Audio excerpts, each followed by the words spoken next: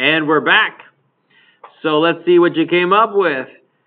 Did you come up with a graph that was the square root function shifted up by 2? This is what it would look like. So I have other things that you could also try. I have the square root of x minus 3. I'm hoping you know which direction this will shift it. Go ahead and see if you and your partner agree. Tell each other, the person you're sitting next to, tell each other which way this is going to shift. Is it going to shift up? Is it going to shift down? Is it going to shift left? Is it going to shift right? And I'm hoping you will all say by 3 units. You just have to decide which way is it going to shift. See if you agree. If not, correct the other person. 10 seconds. Which way is it going to shift?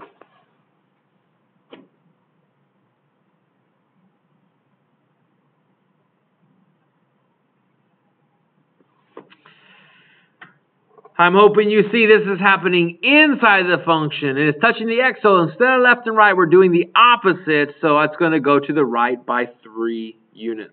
So hopefully that one worked out. And I don't have to just do one. I can put 2 of them in there for kicks and giggles. Look at what I did here. I have h of x is square root of x plus 2. And then outside of the root, I have minus 2. So you should know if it's shifting up or down, or left or right, or both, or a combination. Which way, which way?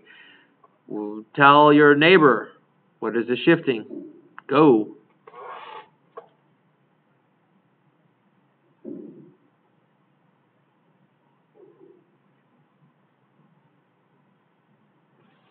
I'm hoping you said opposite, same, opposite, same.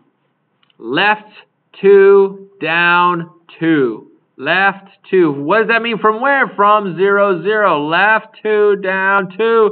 I can see that graph going like that. It's a little sideways parabola. By the way, I just drew that, so I don't know how accurate that is, but it's close.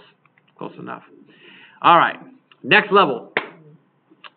We need to be able to reflect things as well. Let's look at this. This is a square root function, but remember, this could be for any parent function. Right now, I want you to look at this square root function. This is actually me punching this into a computer and saying, computer, please graph f of x as a square root of x.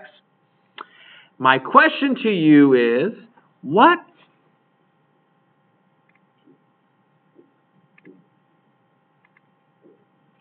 would the parent function look like if a negative was put inside the parent function?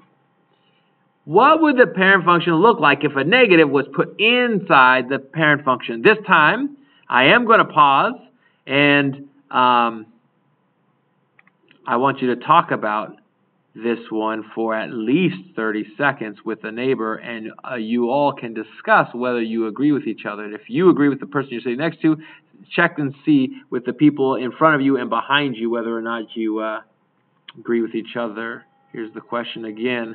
Press pause, please, before Ms. Hopper, so they can discuss this.